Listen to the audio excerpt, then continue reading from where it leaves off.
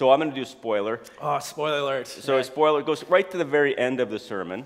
And the whole sermon concludes with this story of a wise and a foolish builder. And the wise person is the person who builds on the rock. And we all know that the rock is not Christ. It's not Jesus. Sorry, Lisa. We set you up for that, don't worry. We did set you up. Right? It would have been disappointing if someone didn't. You think like the rock is like, Jesus, that's a Sunday school answer. It is, but look at the words. It's not Jesus, and this is important. It's those who hear these words of mine and put them into practice.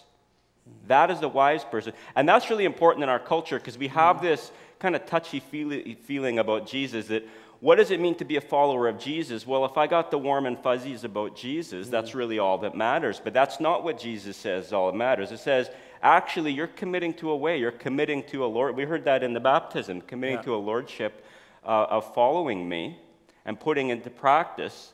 That is the person who is wise. So all this stuff on the Sermon on the Mount, the wise person is going to be doing this.